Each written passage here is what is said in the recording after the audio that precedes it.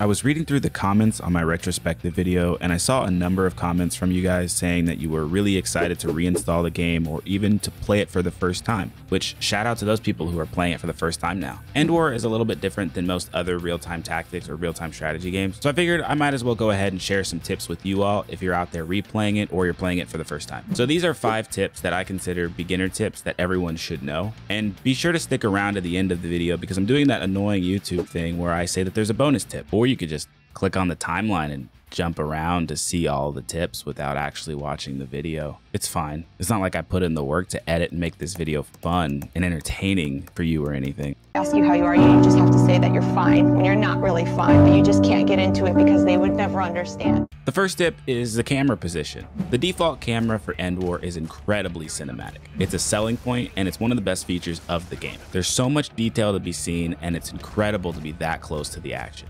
Unfortunately, that default camera setting is also holding you back from being your best self. The camera being that close to your units really limits the amount of the battlefield that you're able to see. On the Xbox and the PS3, while in a battle, go into the menu, go to the camera settings, and change the camera height to high to get a better view of the battlefield. For PC players, just roll your mouse wheel to zoom out to any zoom level that you want. So I guess when they were making their changes for the PC version, they had one good decision.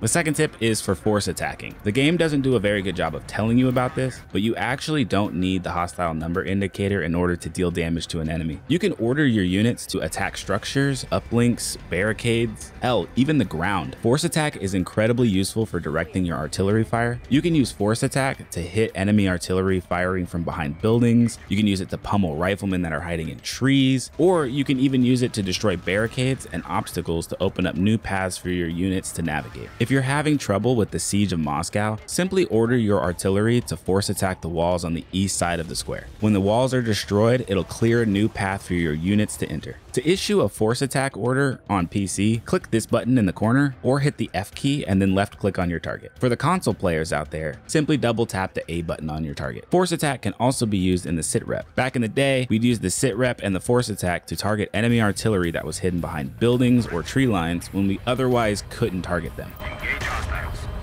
Grouping units. Group your units into task groups for easier organization. I do this all the time to quickly select both my artillery units and direct them to both fire at an enemy. It's also really useful for your gunships to have them fly as a group. If you're setting up a two-pronged assault, group your units into the 2 task forces to more easily keep track of each side of your attack. To group a unit on the consoles, while holding the left trigger, select a unit, hit up on the D-pad, move to the next unit, and again hit up on the D-pad. Now that both units are selected, hit Y to create a group. On the PC, you can use Control plus left click on the units that you wish to group and then hit Control F1 to create the group. At least that's what it says in the manual. I haven't been able to get it to work, but be careful. This will change the unit number that's assigned to your unit. To use the group, select any unit in the group, hold the left trigger, and press the A button. If you're using voice commands, you can use the command task group to select the group. Gunships are your main way to scout the battlefield with an airborne camera. If you pay close attention to my videos, my camera is almost always locked to my gunships and I rarely switch to the camera of my ground unit. This is because I want to have the best overview possible as I make my decisions and issue my orders. Being able to watch what the enemy is doing as I give my orders allows me to stay one step ahead of them. Practice moving your gunships in and out of scouting positions without using voice commands. Improving on your ability to keep your gunships alive and maintaining your ability to scout the battlefield will greatly improve your chances of success. Use this in combination with tip number 2 to use your gunships to find targets for your force attack. And that brings us around to the last tip.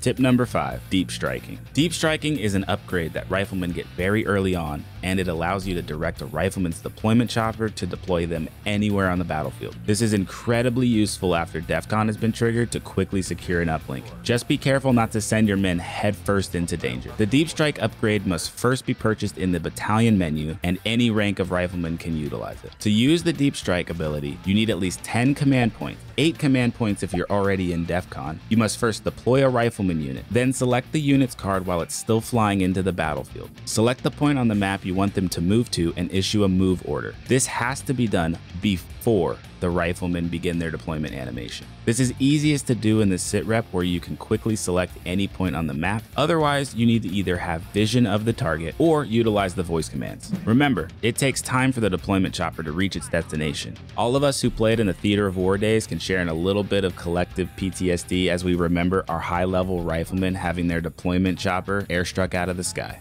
I hope you enjoyed those beginner tips, and if you did, be sure to subscribe for more. If you're interested in joining a community to chat about EndWar and learn more from more top players, check the link in the description below to join the EndWar Revival Discord server. Now, on to that bonus tip I promised. Practice playing without mission support. Relying on mission supports like airstrikes, electronic warfare, and force recon is one of the easiest ways to spot a newer player. Instead, really take the time to learn the combat chain and practice backfilling your units before they go down. Those 4 command points that you've spent on that airstrike would be much better spent deploying a unit that can help counter enemy units in multiple engagements. Learning how to be prepared to counter the enemy's counterattack will help you to consistently achieve victory. And that's going to do it.